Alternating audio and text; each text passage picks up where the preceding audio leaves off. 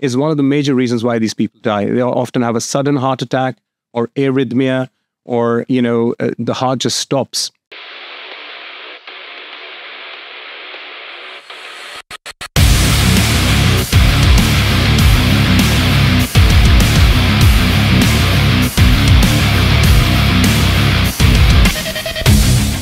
Yes, guys, welcome back to episode 7 of the Ultimate Fitness Podcast.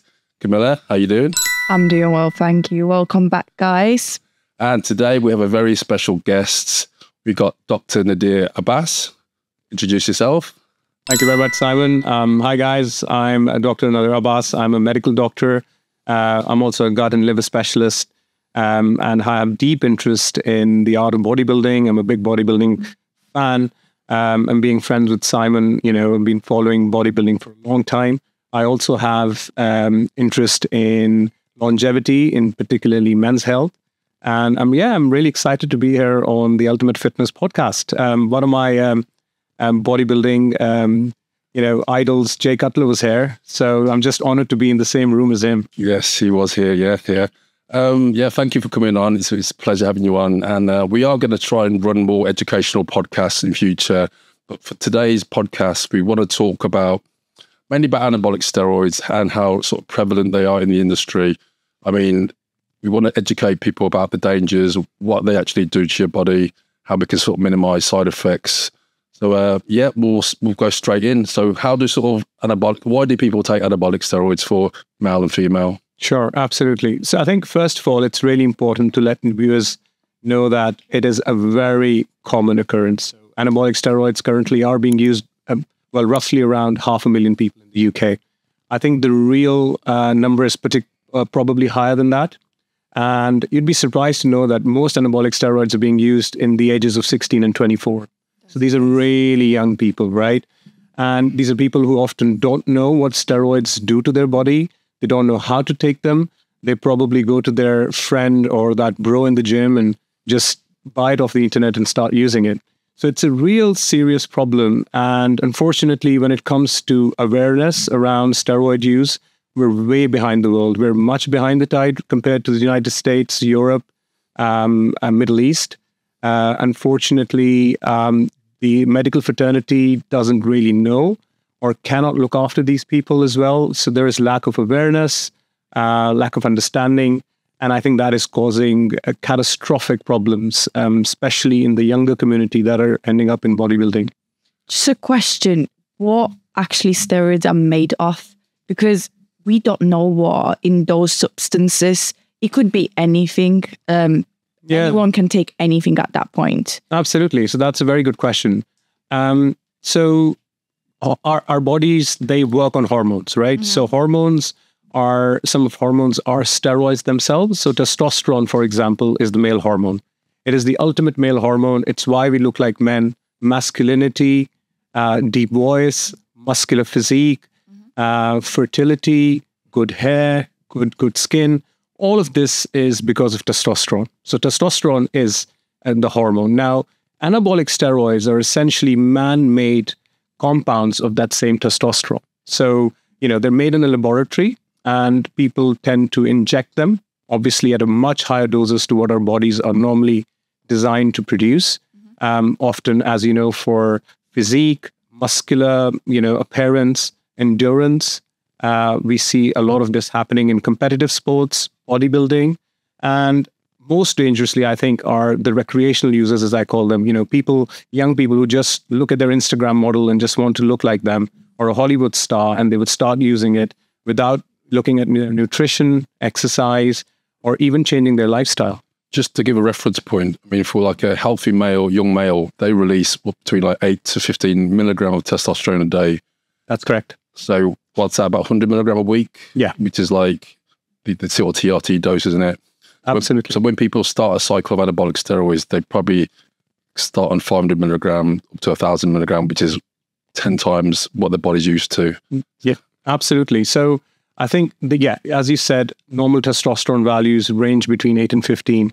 And when you're injecting, testosterone esters, the minimum, competition dose, for example, is 250 milligrams. That's what, usually the internet tells you these are supraphysiological doses, right? So you may explain to the viewers what superphysiological means. So supraphysiological means your physiology is what your body's used to. You're putting in something that's 10 times higher to what your body's used to. So what does that do?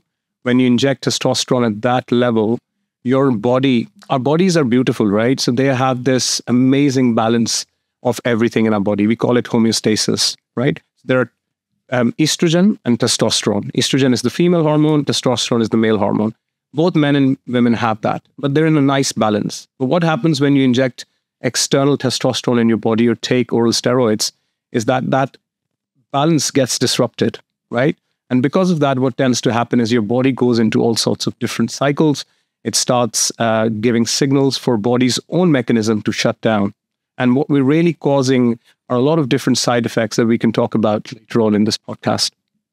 Tell the viewers why someone would take steroids, how it would affect their training, recovery, sort of muscle mass, strength. Sure.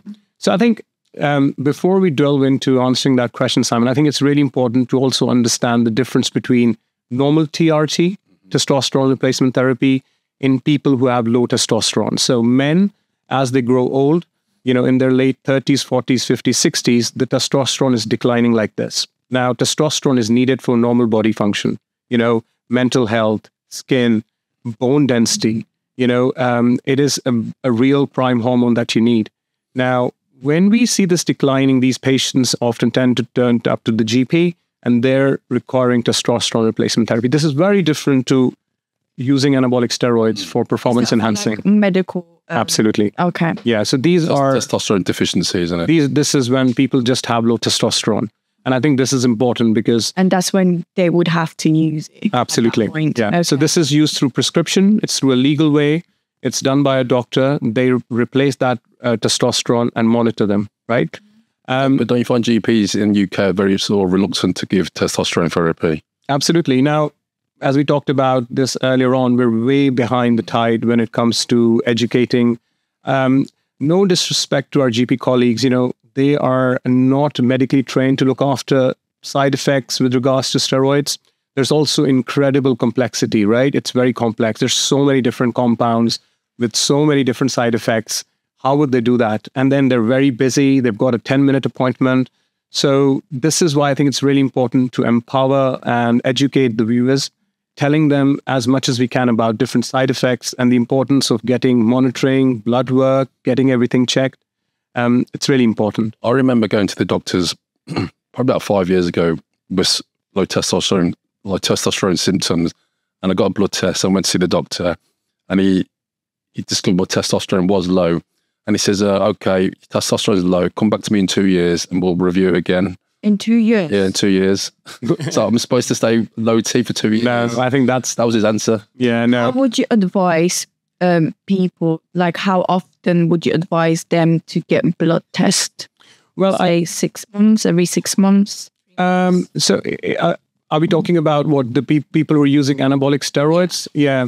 So I think anabolic steroids, the issue around anabolic steroids, the topic becomes quite complex because at the end of the day, they are considered illegal substances, right? Yeah. So you shouldn't be using it. So it makes the doctor relationship, a patient relationship quite complex. But again, I think monitoring blood tests is extremely important, okay? Now, why is that so? We know that, there's been lots of deaths in the bodybuilding community, right? Now, and they're often very young people. So why are they dying? We've got Rich Piana who's died. We've got Joe. It was anniversary yesterday. So yeah. So Rich Piana, Joe Winder, Sean Roden, who was an ex-Olympia. All like mid-40s, these bodybuilders. Joe was 30. Joe was 30. Yeah, Rich Piana was 41. Yeah. Sean Roden was 43. And do you think a lot of these people, they die because it's the pressure to stay in shape all year round on social media? I think it's a big following. I think it's a combination of a lot of different factors, right?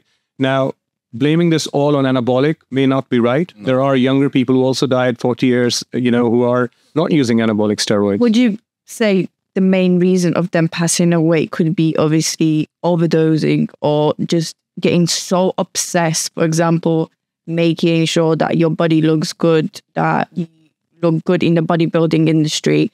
That's why, because of the overdosing, they can... That's a very good question. It's very interesting, right? Because is there a safe way to do this as well? Like, how would you speak about this? So it's interesting you say this, because when they looked at autopsy reports, so when someone dies, they do a postmortem if they don't know the cause, right? Oh, okay. Right. So 21 or 22 of the bodybuilders had autopsy done in the last 5 or 10 years that I've looked at. And in most cases, they look at different organs. In most cases, what they found was that their heart was so big. I mean, Rich Piana, I think, had a heart that was 600 grams. Joe Winter had a very enlarged heart. So enlargement of the heart itself, now I'll come on to that, is why that happens, is one of the major reasons why these people die. They often have a sudden heart attack or arrhythmia, or, the heart just stops. So I think it's important to understand, one, the side effects associated with steroids. You definitely need monitoring, and there's a lot of harm that can be reduced. How heavy is the average heart, the male heart? I don't know the exact grams, but 400 grams seems much higher. This is at least 1.5 to 2 times, I would expect that. A very crude way of knowing it is you put your finger in between your 4th and 5th rib. This is where your heart should, your heartbeat should be located. Their heartbeat goes and displaces hair because the posterior muscle of the heart gets very big. Okay, because you feel it then. Yeah. So it goes hair. Now, when your heart's enlarged, the problem is, as with most muscles, when you're using anabolic steroids and putting your body through that pressure of exercise, all muscles increase, and heart is essentially a muscle.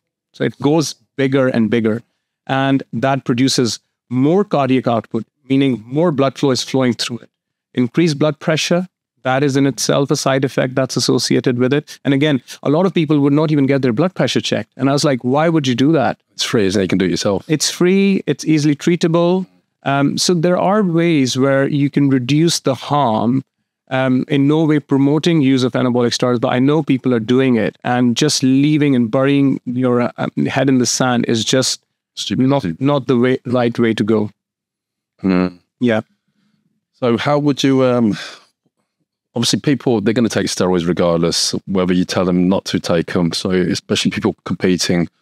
So what sort of the safe protocol, what can you do to offset some of the negative side effects? I think it's important to educate younger people that anabolic steroids are no magic pill. If I start taking anabolic steroids now and don't work out, don't have the right diet, nothing's going to happen. I'm just going to have that steroid in my body, will have side effects, will not grow any muscle, probably die quicker.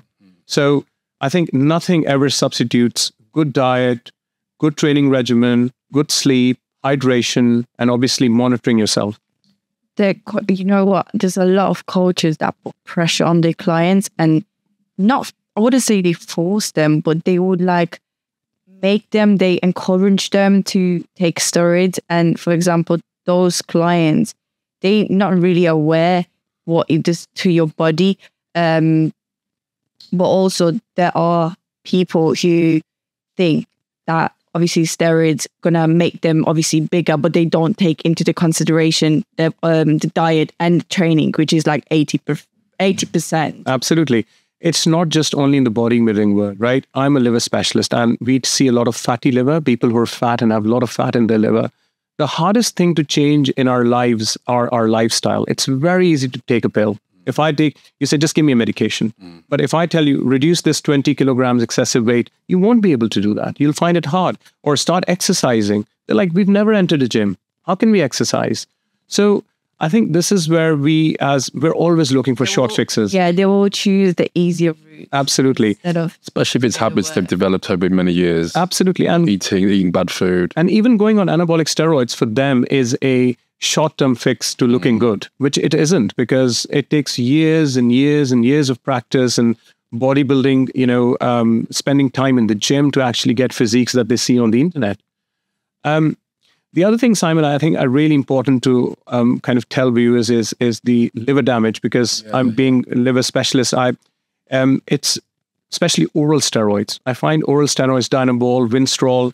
Yeah, so explain to the viewers, there's 2 different types of steroids. You've got the injectable, which people normally think are the worst, and the oral steroids, the tablets. Yeah. Would you say which one's worse, or like they both pretty much the same? Yeah.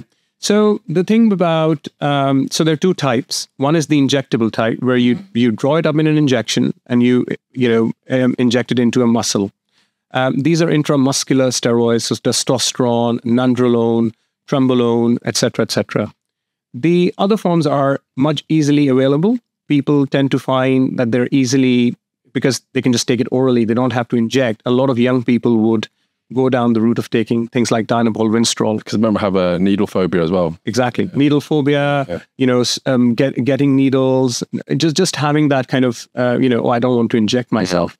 But actually, oral steroids are far worse. And that's because they go through the liver. So the liver has to metabolize or get rid of them. Whereas intramuscular steroids would bypass the liver and go straight into the blood. I've read someone, it was a woman, she does bodybuilding. She did mention that oral steroids are way much worse than the injectable. Absolutely. Of the liver. I can recall a few patients I've seen with severe liver injury, liver failure. The newer steroids, selective estrogen receptor modulators, SERM or SARMS, they're even worse. They are, because we don't know what's in them. There are lots of different companies making them. And, they promise great results and young people take them, and they're absolutely catastrophic for the liver. One of the things it does cause long-term side effects is liver cancer. And Arnold Schwarzenegger had one. He had a hepatic adenoma, which is a liver cancer, which he had excised.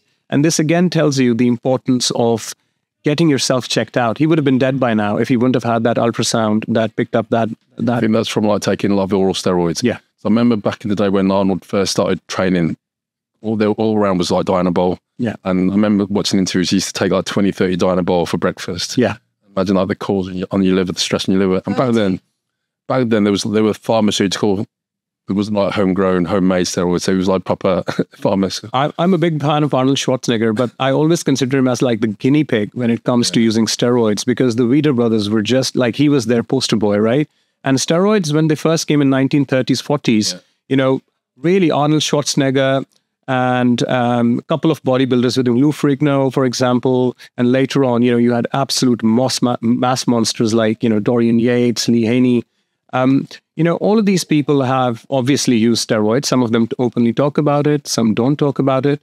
But, you can see the sport evolving into a more intense, the workout regimes are more intense. The physiques are getting more intense, whether it's to do with steroid use or the way we train or diet. It's evolution, isn't it? Everything always progresses, isn't it? Yeah, yeah. I was looking at the recent, Mr. Olympia. I think you were there. Nick Walker, the mutant. Yeah. You look at his physique and you're like... It looks like a laboratory experiment gone wrong, doesn't he? Do you know what we're talking about? No, I'm not sure. They call him the mutant, but he's only young, 28, 29. Yeah. But he's not been proportionally just huge, isn't he? Yeah. Is it that black guy? No, he's a huge one. No, that's Andrew, but he's just... No, not Andrew Jack. There's other one. There was other one. I have no idea what was his name. You should look at Nick Walker. Honestly, he does not look real. He's got 20 packs in front of huge mass monster. Yeah, he's not put together nice, but he's a freak. Yeah. And this just tells you the way the bodybuilding, sport has evolved over the years. Yeah. Would you say it was better before than now because of how the steroids affecting people now? Obviously, they going mental over it and they just overdoing it, and their body just doesn't look right anymore. I think steroids have always been there, right? Obviously, they've become more genetically and, in the laboratory, they've made them, they're getting like evolution, right? So they're getting better at what they tend to do. So more masculine effect, more muscle mass. But I think if you look at the deaths from, in the bodybuilding community in the last 5 years, they've been the highest, right? And that just tells you that there is something not right, whether this is excessive use, whether this is intense pressure of bodybuilding, competitions. It's very difficult, or it's just our diet, Bodybuilding is a very extreme sport anyway, especially at Mr. Olympia level. People will do absolutely anything just to win, won't they? Absolutely. I don't think they care about if they're going to live another 5 years. And I think this is also very important. I think we need, fitness and looking good and being in shape are not always synonymous, right? Being fit means you are in the best physical and mental well-being. You're going to live longer, a healthier life. Cardiovascular fitness as well. But extreme sports, whether it's bodybuilding or any other sport, it's not always related to longevity. Let's put it this way. Well, most competitive bodybuilders, they're sort of, you look at their internal organs, they're all pretty much. Would you say it's like one of the unhealthiest sports? Would you consider it? I think so. I think the reason being, especially competitive bodybuilding. I think bodybuilding in itself is great. Obviously, muscle is now known to increase your lifespan. You can live longer. You have better bone mineral density. You have more virility as a man. It's just muscle is great. But obviously, using anabolic steroids, going on those extreme diets. Some of these people abuse other drugs alongside, the anabolic steroids, amphetamines, recreational drug use, cocaine, all that stuff. All of these things, they just put massive pressures on your body, and it's just crazy. We haven't even talked about kidney disease, mental health, and that's one of the topics that can be discussed. Because you know what? Because next episode, anabolic steroids are very addictive. Yeah. Because I'm talking about my own experience here. So when you're in the gym and you start a cycle, you start every session, you're getting stronger, you're getting bigger, people noticing that you're getting more hench. You don't want to come off that train. And when you do come off it, when you have to come off it, then you come to a period where you lose 20, 30% of the weight, you get weaker, you don't recover as well. It's like, okay, I'm going to stay on for another 6 weeks. The next 6 weeks becomes 12 weeks. Then you down that vicious cycle. I agree with you. I want to touch on that. So, when men, for example, you, Simon, when you stop doing bodybuilding and obviously... competitive bodybuilding. Yeah, that's right. And then what happens after? What happens when you come off the cycle?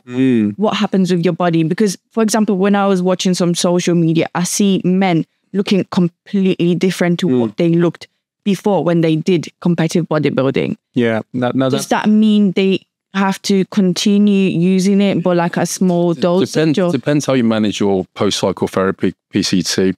So when you take a long course of anabolic steroids, your own testosterone shuts down. You have to take different drugs to kickstart your own testosterone production. And that may take a while, it may take a month, 2 months. But the idea is to come off all steroids in order for your own testosterone to come back naturally. Well, not naturally, but with a help from things like HCG, HMG, Clomid, tamoxifen. But the trend now is to sort of bridge between cycles. So they come off a course of anabolic steroids and they stay on a low course of anabolic steroids in between courses. But back then, we never did that. We just came totally off. But now the trend is to sort of cruise between courses. That's correct. Yeah. The issue again is because these are, at the end of the day, illegal substances being used. There's no science behind any of this stuff, right? It's all experience and how someone before you has done it. Now, you asked the question about what happens when they come off or they stop professional bodybuilding. You'll find often because these people, especially Mr. Olympias and IFBB pros, they're been using steroids, anabolic steroids for years, often decades. Their own body production of testosterone is completely shut down. Their body's just forgotten about how it can produce natural steroids. So you will find that they will have no own testosterone production. They almost always have to be on some kind of testosterone for replacement for the rest of their lives. And if they stop, what they tend to happen is that they will get all the side effects of low testosterone. They'll have low mood. They'll have no energy. Their sleep's going to be bad. They'll have no sex drive. So to counteract that, what you'll find is that these people are, as Simon mentioned, cruising. They're just using smaller doses. And this is why I think it's important to educate the younger viewers, the ages of 20s and 30s. This is not the time. You shouldn't be using steroids anyway, but this is not the time. Your male organs are being, they're being matured.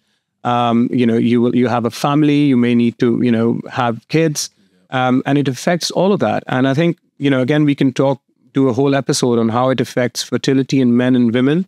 How it causes problems with your sperms, and it's a real problem. Yeah, I think when you're younger, you don't really think about 10, 20 years down the line. You just think, I've got a competition next year. This is what I'm going to train for. Yeah. Not knowing the long-term damage staying on for so long will do. Yeah, absolutely. You don't think about, you'll need a family later on, the effect it has on liver. And this is why when we see these people coming to hospitals, they're young. They're in their 30s, 20s or 30s. So I think it's really important to educate them. Having things like blood work checked, ECG, an echocardiogram to look at your heart, having your liver function test, having your blood pressure in check. All of these things I think are key when it comes to looking at, stopping damage, essentially. As far as you wanted to ask questions about fertility. I want to touch on a female topic. So what kind of, for example, steroids do female take, and how does that affect them? How would you talk about this? Sure. Touch up about females. Yeah, absolutely. So we now know that females, again, female bodybuilding is a sport itself, and, they are using anabolic steroids, okay? Often people use testosterone as their base steroid and then have a stacking or a pyramid. Not also female bodybuilding, but even bikini girls take steroids now. Okay. It's quite... Even like testosterone? Yeah. So just a very small dose. Just a very small dose. Okay. Yeah. So they will take testosterone. Okay. And what you often end up seeing is that they tend to get almost like men-like features. So, prominent jaw, a deep voice, less hair, more masculine physique, acne on the skin. And again, that can affect the fertility, because what you're doing now is you're introducing a male hormone in your body, again, disrupting the fine balance between... But females do have a little bit of testosterone in them, don't they? Absolutely. Yeah. So females do have a little bit of testosterone in them. In fact, they have higher testosterone than men at a very younger age, and it declines. So... Is that why girls grow faster than boys? Correct. Yeah. Correct. And estrogen itself is the female hormone, right? It's associated with, having long hair, female bodily features, or, that kind of voice, female voice. And, like people who now have started using steroids, women who start using steroids, you almost see them over years. To a man. Really. Exactly. And again, that can have effect on fertility, just like it does in men.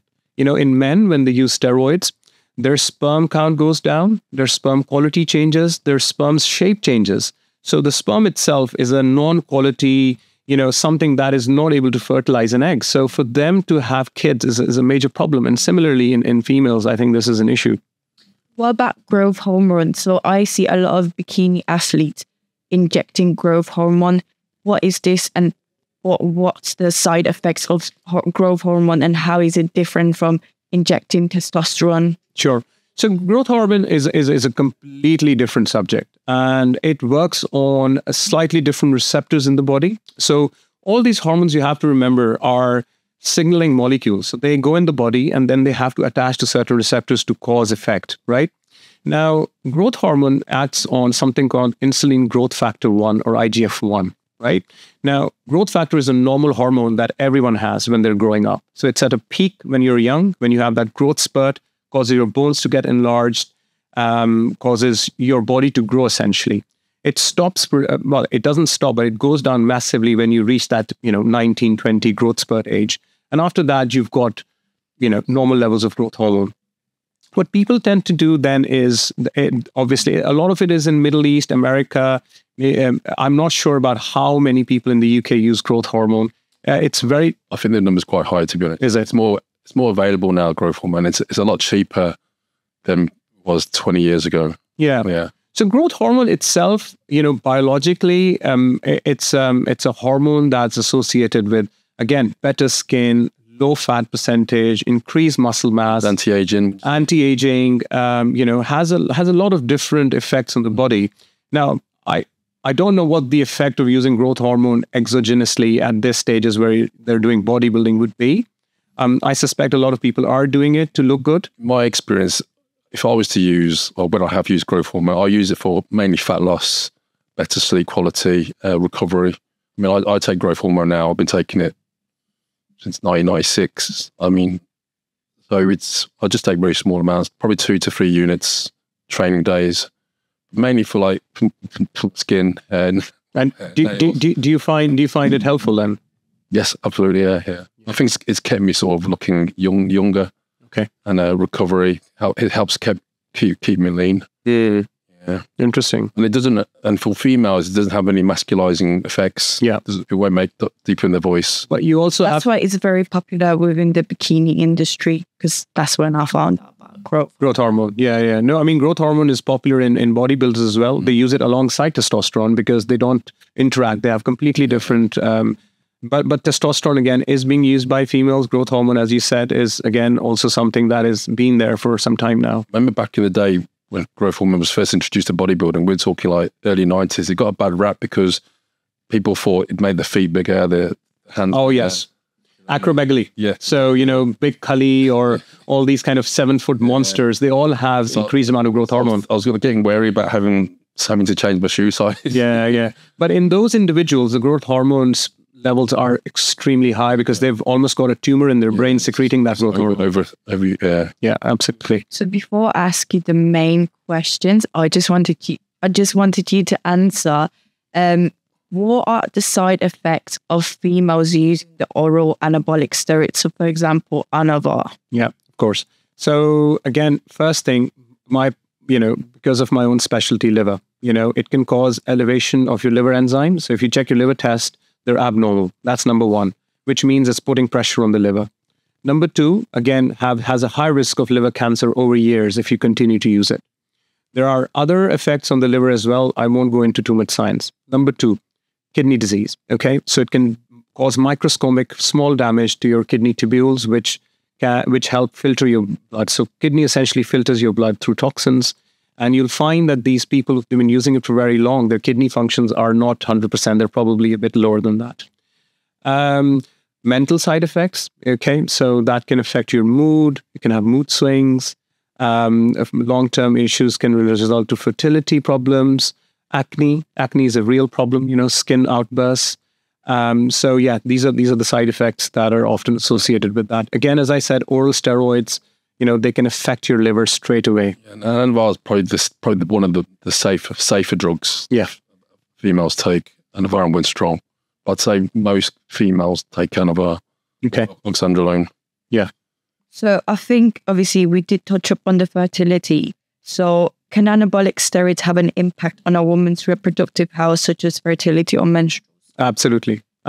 So it can, because you're essentially introducing a hormone that will disrupt your own balance. Your hormones are in a nice balance. Your estrogen, progesterone, FSH, LH, all these hormones are essentially associated with female, reproduction, regular menstrual cycles. So you're upsetting that. So absolutely, there is a risk that can happen. Would you say it's a high percentage? Yeah, it is. Very high. Yeah, it's a high percentage. Now, I won't be able to give a number because I don't know the studies that have been done in this case. Again, I would say it's a high number. And all of these again, it depends on the person. Not everybody will get all the side effects that are associated. And we don't know why. So it doesn't always happen. It doesn't always happen. Absolutely. Okay. Let's talk about the blood testing. What sort of markers to look out for? So when you do go for blood tests and they get the results back, they just see a lot of numbers and people don't really know how to read them. Yeah. They just get it back and people ask me for stuff, but obviously I can tell them the main thing. Sure. So just explain like the essential ones to look out for. Yeah, absolutely. So when anyone goes for any blood test, whether it's for anabolic steroid use or any other ill health, there's certain things that we always want to check. The first one is called a full blood count. It includes something called hemoglobin, white cells, and platelets. These are the three things we check. We tend to find people who use anabolic steroids, their blood is thicker. They have more hemoglobin, which makes their blood thicker, hence increase risk of having blood clots. So it's very important to monitor your hemoglobin. We often find that the hemoglobin... So if you were to have a blood clot, how can that why is that dangerous? Okay, so if you do develop, if you've got high hemoglobin, which we call polycythemia, your blood can clot. And when your blood clots, it can block your blood vessels. It can happen in your lungs. It can happen in your legs. It can happen in any veins. That can block the blood supply. And again, can cause, a thrombus in your leg, or even more severe side effects. So it's very important to monitor those. In often cases, what bodybuilders tend to do is get venesection done or get some of their blood out, drawn out to bring their blood counts down. Okay, so that's one.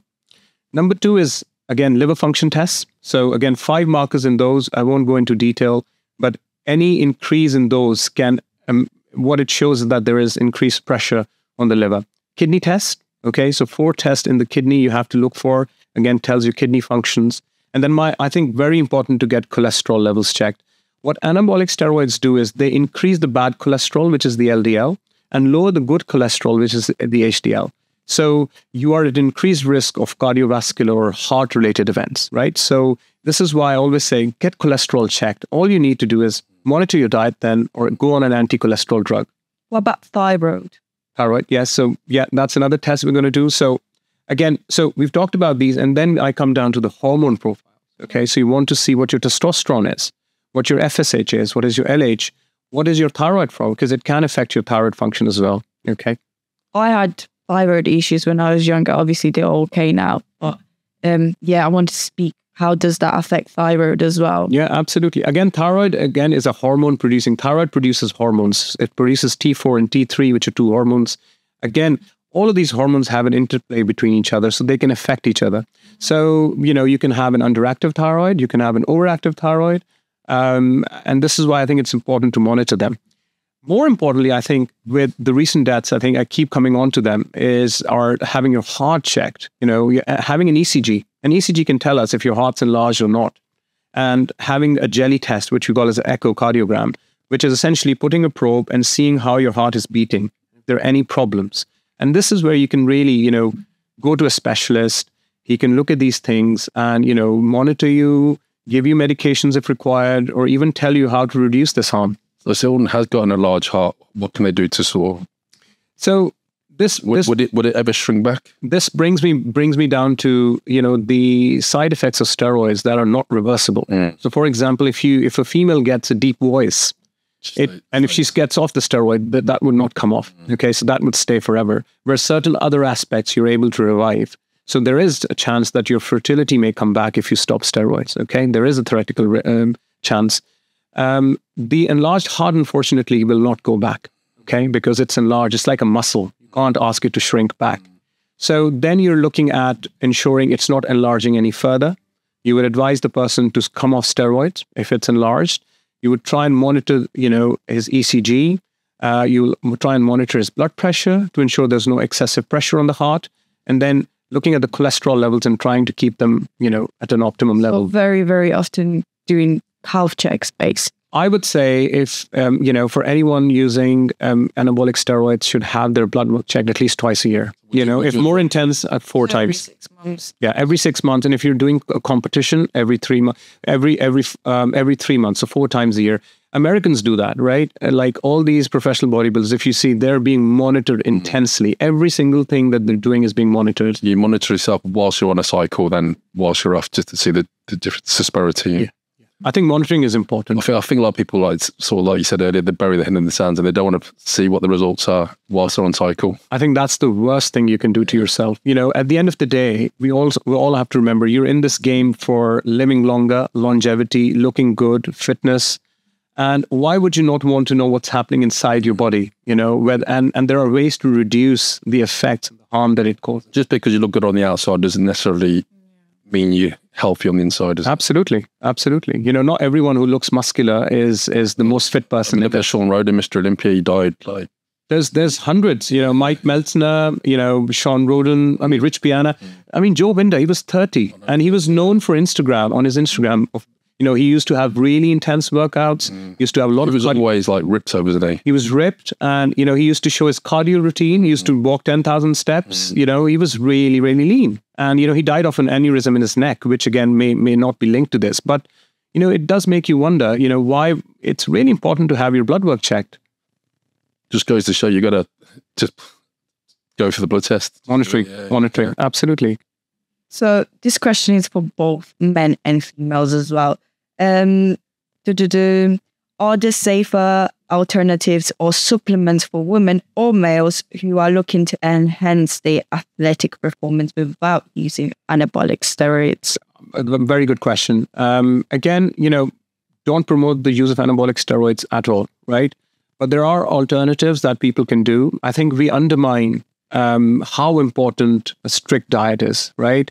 Having a good diet, increased protein, good amount of fats, decent carbohydrates, getting a personal trainer, working out regularly. There are a lot of people out there who have beautiful physiques by not using anabolic steroids. What about, I've seen a lot of people using, for example, ashwagandha. They were saying, are there any natural supplements that you can take that would replicate the effects of steroids? So again, you have to understand, what are steroids doing? They're boosting testosterone. Testosterone is what is producing the muscle, the physique, the everything. So there are natural foods that we can take that can improve our testosterone. For example, if you tell people to stop drinking, they won't do that. Alcohol destroys your testosterone, right? Smoking destroys your testosterone. It has a direct effect on the sperms. So stopping alcohol and smoking would boost your testosterone, no question about that. Foods like mackerel, salmon, nuts, beetroot, dates, coffee, dark chocolate, all of these things. I did hear coffee boost your testosterone. Yeah, coffee has amazing effects on the liver as well. It can 2 to 3 cups now in clinical trials have shown that it improves your liver function. We all have coffee here, don't we? Hot and dark chocolate. Okay, so dark chocolate is known to boost your testosterone. So, yeah, exactly. So good fats can, so all of these things, if we include them, how many of these things that I've said do you eat once a week? The reason why good fats are essential because the fats are a precursor to testosterone, aren't they? Because they're used as the hormones. Absolutely. People don't know, like things like fish, like avocado. You need these essential fatties for the production of testosterone. Yeah, I completely agree. Myself, because obviously I'm prepping right now, and I completely lost my period. Like I have no sex drive, no nothing, no feelings, and I've implemented a lot of fats in my diet. Obviously, I know my period won't come back at the moment because I'm constantly digging down. So because the body fat's so low as well. Yeah. So that's another worry. Like, how can I get my menstrual cycle after this? I think, again, first thing is, at the moment, your body's going through immense physiological pressure, right? Extreme stress. You're probably dieting to an extreme level. You're also working out. Don't forget what you're doing to your body now is not natural. Exactly. So once you stop, and that is where, for example, professional bodybuilders, they're doing this 90 to 100% of the year, right? So you need to give your body a break. And this is where Simon mentioned coming off the cycle, for example, do 3 months, take 3 months off, get it out of your system. And, you're young, right? You will almost certainly have your periods come back if you stop putting your body through the stress. Unfortunately, it's what comes with, the requirement of the sport, in this case, bodybuilding. Since January, haven't you? Yeah, so it's 9 months.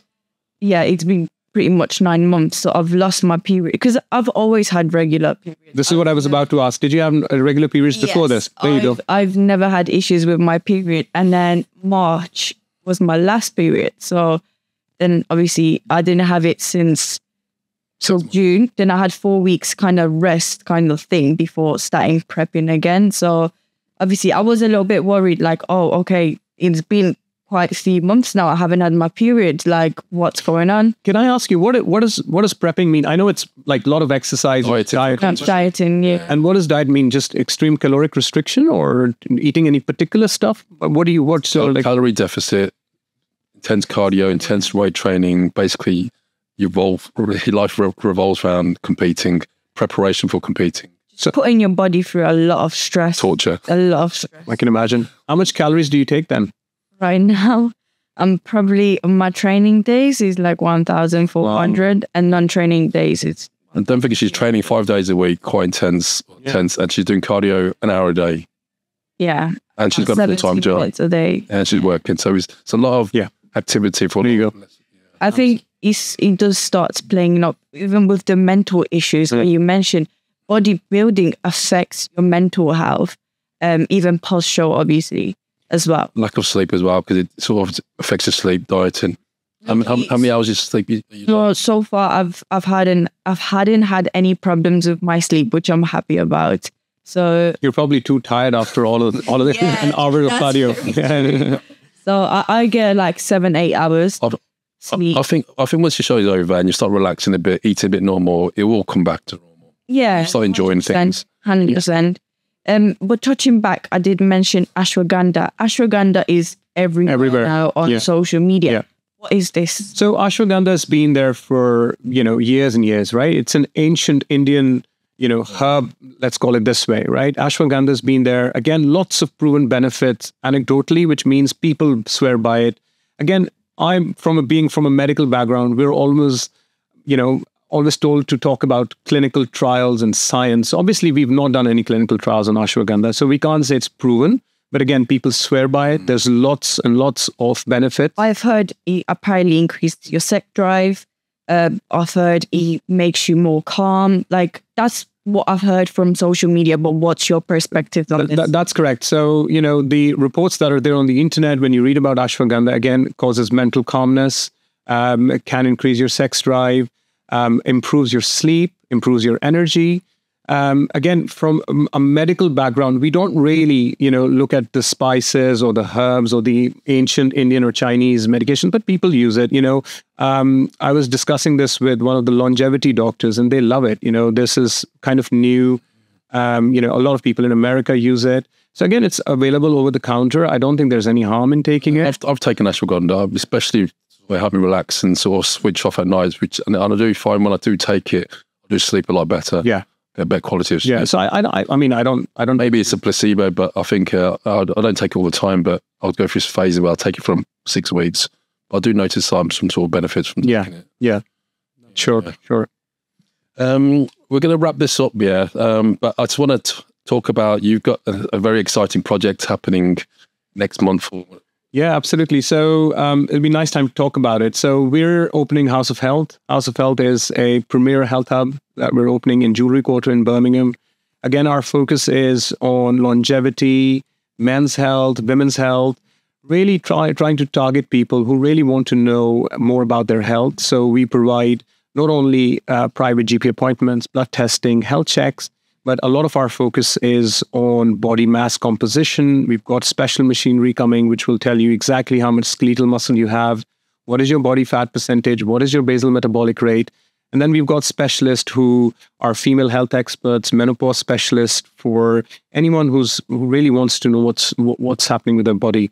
In addition, we've got diagnostics, and we're really excited to really welcome members of Ultimate Fitness, for example, who we're partnering with, and other colleagues and friends from the fitness community. I think they are a group of people who are neglected in some way. They don't know where to go if they have any issues. Again, we'll be very happy to look after them. Our GPs and doctors are well equipped. So yeah, really excited to be opening House of Health and at the end of September. Because everything we've talked about in this podcast about prevention and like blood testing, you're going to offer these services at your place, aren't you? Absolutely. So we'll be giving blood testing, health checks, all these blood work that we've talked about. We have an ECG machine. You can have your ECG done, and then we can monitor and advise on any abnormalities on your blood test. So yeah, we're very equipped to look So if someone gets a blood test, you'll advise them if something's out, marks are out, you'll explain to them how to sort of bring everything back in range. Absolutely. So if you've got an increased cardiovascular risk, we can monitor your blood pressure. We can start you on treatments. We can monitor you. We're also thinking about starting a subscription service. So, so you subscribe to us monthly. Yeah, I think that's a great idea. Yeah. And we can have 3 monthly blood tests included in that subscription. You can speak to a GP the next day over your telephone. So really, we're trying to streamline a very redundant and a very kind of difficult to get to, medical, especially our GP colleagues, they are struggling, and people always complain about speaking to someone. So we will really eliminate that, I think, with House of Health. So I think everything is done online now. So it's such a good idea that you have someone to actually speak to. And even with the blood results, for example, me, I don't know what these numbers mean. Yeah. So even asking for advice and actually having someone there explain it to you, okay, you need to fix this, or this is good. It's actually a very, very good idea. Absolutely. And we've eliminated that thing of you coming to us as well. So we have remote blood testing kits. So wherever you are in the UK, you can speak to one of our GPs online. And if you need blood testing, we can deliver the kit to your home. All you need to do is put a finger prick, put a few drops of blood, and send it back. And we can check pretty much everything through those blood tests. And next day, you can have an appointment with us via video link or a telephone, and we can discuss the results. Can you do the blood testing in person? Absolutely. Yeah. So we have in-house blood testing. You can just walk in whenever you want, make an appointment. We can do the blood test, have the results next day. So what's the address of the House of Health? So we will be based on Pope Street. This is in Jewelry Quarter. We'll try and put a link in this podcast. Yeah, I have been to the clinic a few months ago, and I think once it's finished, it's going to be something very, very special. Yeah, and we're very excited. Yeah. We want to bring that premier feel to a health club, where people can associate themselves with a high-end brand. They walk in and they say, wow, this is where we want to have our, health checked. I think Birmingham was very lucky to have such an amazing facility, especially for athletes. There's nothing wrong like that in Birmingham. So if you remember Ultimate Fitness, you'll get looked after. No, absolutely. So we're offering a special discount to all Ultimate Fitness members. You'll have priority booking with our GPs. You'll have priority booking with all our specialists. We have psychiatrist, a plastic surgeon, and a person who can do your ultrasound. So we have all specialties there. Outdoor areas, yeah. Absolutely. So how can people, if they want to message you direct, how can people get a hold of you? So your Instagram handle. Absolutely. So our Instagram handle, we'll put it on the description below. It's called House of Health. We're also on YouTube. We've got a YouTube channel. We have all social media channels currently active. And you've got your own podcast as well. And we've started our own health podcast. Yeah, absolutely. Absolutely. And we'll have you on our podcast as well, Simon. I'd love to. Yeah. Thank you. It's been an absolute pleasure. And we've only just really scratched the surface. We could have probably another 10 of these podcasts and go a bit deeper into different subjects. Absolutely. Yeah. It's good for the younger generation, for example, me, to learn. Absolutely. What's going on. Absolutely. We can always do, multiple podcasts. Again, I love this topic because I enjoy following bodybuilders, and I've done it over the years. Something close to home, isn't it? It's close to home, and I just follow them, and I just get excited by the science and how things are evolving. And of course, being with friends with Simon, looking at all the kind of legends that come to this gym, it just keeps you motivated, and we're very excited to partner with you. Great. Well, thank you everyone for watching. Don't forget, like, subscribe, and comment. And a big thank you again. No problem. Nadir. Pleasure. Thank you. It was great being here. Thank you. We'll see you soon.